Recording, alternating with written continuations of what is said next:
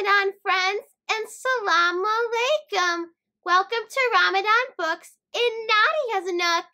Today, we're reading Omar and Oliver, the Super Eidilicious Recipe by Maria Dadouch and Eidilicious. In this story, two friends are trying to get to the Super Eidilicious cookie recipe. Do you guys like eating cookies? Well, I've been making cookies all day, and our house smells so good right now. I can't wait to eat them later. Now come on, join me in your jammies and grab your favorite cuddly friend, because it's time for Ramadan Books, Ramadan Books, Ramadan Books in Nadia's Nook. Welcome back to my Nook, everyone. Are you guys all comfy in your jammies? Great, me too. Who's ready to read? Bismillah, let's begin. Omar and Oliver, the Super Eidilicious Recipe by Maria Dadouch and Eidilicious. Omar was excited because his neighbor Oliver was coming to sleep over. The next day would be Eid, the most mashallah amazing day of the year.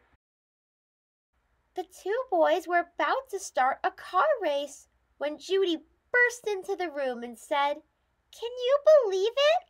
My friend Rewa gave me her famous Super Eidilicious cookie recipe." She waved a bright yellow sheet of paper in her hand. "Rewa is the best cookie cook in the whole entire world. And when I follow this recipe, I'll be the best cookie cook in the whole entire world, too." "We want to be the best cookie cooks in the whole entire world, too," said Oliver. "Just share the Super Eidilicious cookie recipe with us, and we'll help you with it," said Omar. No, said Judy. Did Judy decide to keep the recipe to herself? One moment later, Omar and Oliver found themselves kicked out of the kitchen. "We need that recipe. It would taste Christmas-licious when I celebrate Christmas with my family," said Oliver. Omar answered, "Then let's get it. Let's start Mission Eidilicious Recipe." Omar and Oliver hurried outside. Omar reached inside the kitchen window, and his fingers crawled to where the recipe was. But did he get it? "Stay away! Stay away from my Super Eidilicious cookie recipe!" shouted Judy, and she shut the window.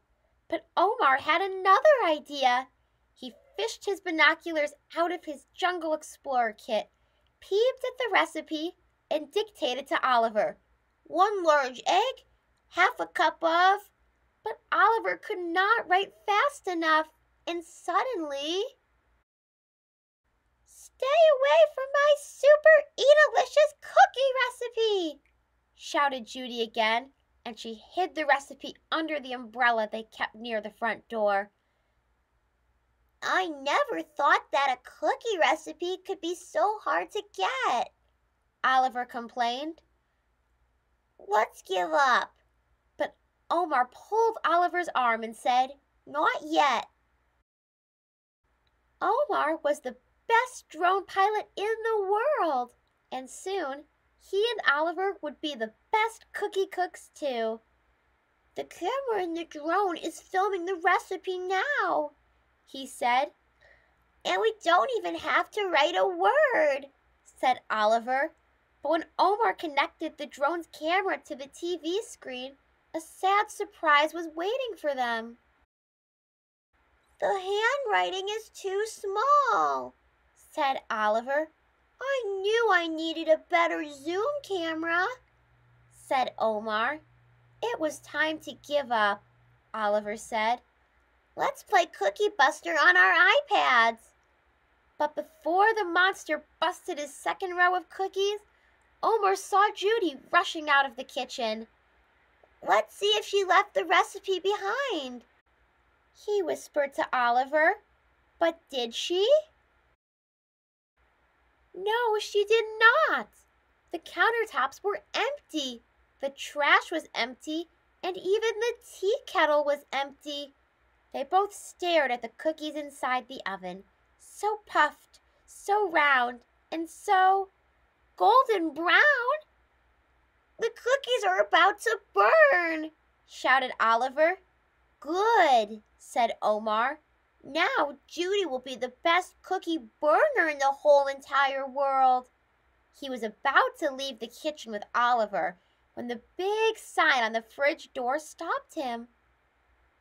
Eid, a time to share and show we care. A few minutes later, Judy rushed back into the kitchen, shouting, "My poor cookies!" And when she found them cooling on the counter, she gave a big sigh of relief. "We told Mom to take the trays out at just the right moment," said Omar.